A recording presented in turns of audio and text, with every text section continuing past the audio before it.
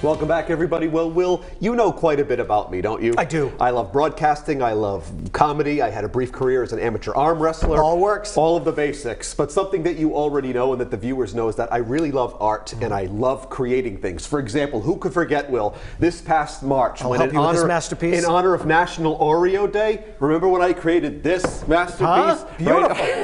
Right? Fantastic.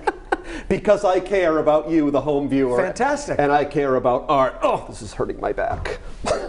Yes, it was beautiful. All right, but anyway, earlier this year, the folks from the Wickford Art Association contacted me and asked me, against their better judgment, if I'd like to participate in their first ever celebrity art show and auction. So after discussing it with my team of assistants, I thought that this would be a lot of fun, and I decided to sketch something. And I know what everyone out there is thinking, but Brendan, you don't know how to draw. Well, as a kid, I loved sketching. And I really enjoyed that, so I recently started getting back into it in recent years. And I thought, because people have been asking, that we'd show some of my past artwork before we get to what I created for the auction. Right, yes. I'm really excited to see what this is. Okay, so first of all, we'll tell you more about how the auction is going to work in a moment, but let's take a look at some of my past artwork. Got it. All right, so this one right here, Will, from, I don't know, I guess I was about, this is Michael Jordan right there.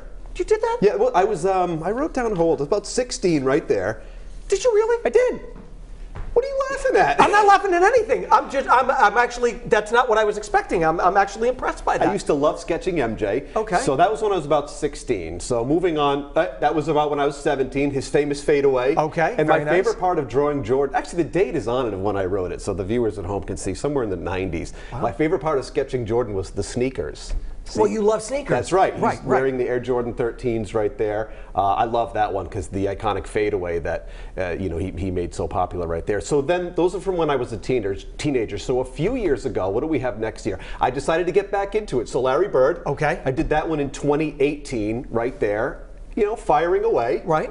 I think your earlier works are slightly. Okay. Not to be a critic or anything, but I thought your earlier works were very good. Thank you. So that was a quick one because I was getting back into it. So then moving on, a few months after that, I love The Boss. So I tried to do Bruce's iconic Born to Run album. Yeah. That looks good. Well, that might be Dan Fogelberg. I wasn't going to say that, but it does kind of like look like It looks a little bit like him there. So I did that in Kenny Loggins. Right. And moving on, later in 18, this was 2020 when Eddie Van Halen passed away last fall. I decided, because I love music and sports, so you actually really liked this one. I like that one. That's a good one. It's fun to me drawing the actual guitar. Right. And what else do we have here? Oh, who could forget when I drew the three of us, the Rhode Show? Might be my favorite, gotta tell you. Me, I'm the easiest one of everything. A circle. My favorite part of this is we could be so thin when I sketch us. Yes. And I think I might have one more that I did. That's the last one. That's the it. big finish right there. Now,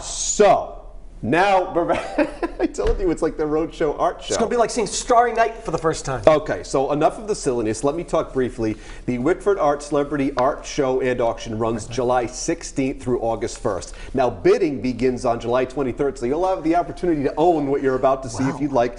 But it's not only me. Our own Daniel North, Shannon Heggie, and Kim Kalunian are also involved as well. Right. You can bid on the work, and a portion of the proceeds are going to benefit a charity of our individual choosing, and I have selected the Metallica All Within My Hands Foundation. It's fantastic. And I've interviewed Lars about it right here on the Rhode Show, and they do so much. Does that get you free tickets? I hope so.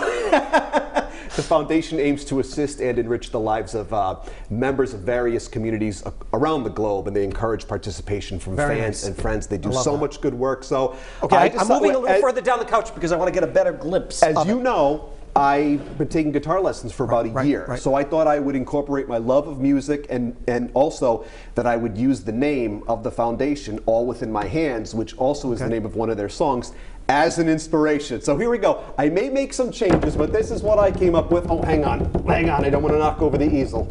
Hang on. Or maybe I do. That'd be a good TV moment. What do we think? Oh! Okay. All right. Now wait.